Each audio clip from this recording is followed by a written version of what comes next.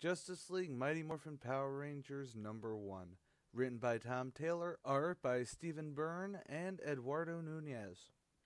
It's been a while since I've done one of these, sorry if I'm rusty. I've been waiting for this comic since Tom announced it months ago. So Angel Grove is now a smoking crater with everyone dead because of Zack. Wait, what? But Superman flies in to tell him that it's not his fault. Wait, what? Okay, let's rewind.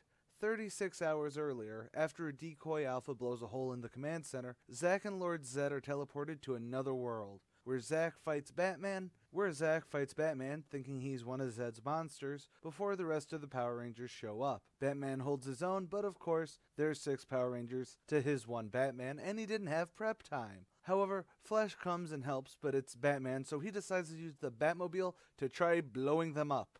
Yeah.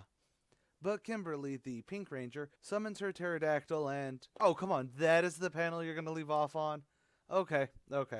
So trying to not be spoilerific in my recap section is a bit of a bust on that. But it is a, let's get these guys together and then some action. So the plot isn't exactly huge, at least in this issue. It's definitely written for a trade read. However, what we do get is pretty cool, actually. I do hate when comics start in the future and then do the whole, but the main plot is in the past, so this is just a way to tease you. But here, it actually works for me. See, with this bit of the character focus on Zack in just the first couple pages, it actually opens up the fact that this isn't going to be something like the Robotech Voltron crossover I'm doing on A Comic a Day starting Saturday, where it's just going through the motions solely to combine these two franchises so there's explosions. This actually shows that while there are going through the motion bits, like the "Who are you, let's fight" that happens, which is handled well, I'm not saying it's not, but Tom as a writer is fantastic, not when he's working plot.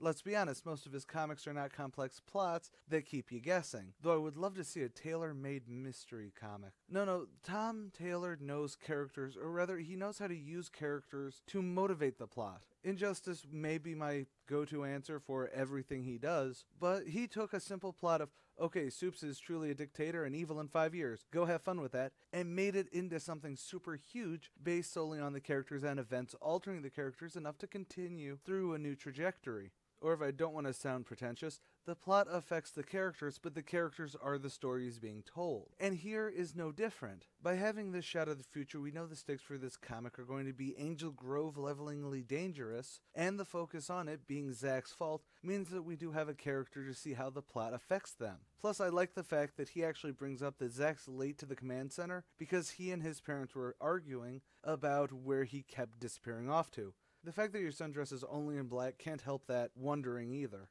So the writing is awesome. But what about the art?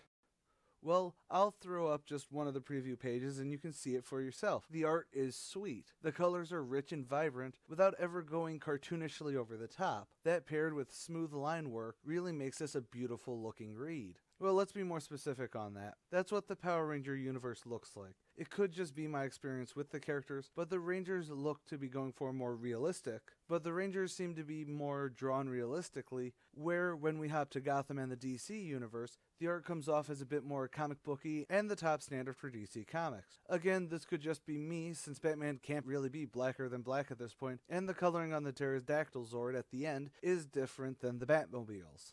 I'm probably just overthinking this, but Stephen Byrne and Eduardo Nunez do knock it out of the park art-wise for me. So, top marks there. Again, the only real negative that I can say, and that's only because I'm me, is that it seems to be trade written. But I do have a lot of fun reading this, and I'm definitely going to be following the series. So my official stance is that you should totally go out and buy this issue. The art is great, the writing is great, and I do hate to say it, but come on. It's the Justice League meeting the Power Rangers. The Mighty Morphin Power Rangers, mind you. Why wouldn't you want to own a physical copy of that, so that in 10 or 15 years when Tom Taylor is being talked about like Grant Morrison or Warren Ellis, you can go to a con he's at and have him sign it.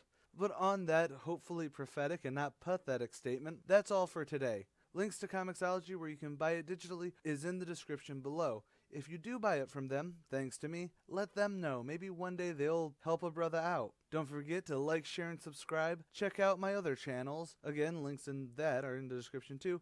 And we now have a Patreon, which is in the description below. Tons of reasons to become a patron, but at least check it out. And as always, stay golden, Inklings. Bye.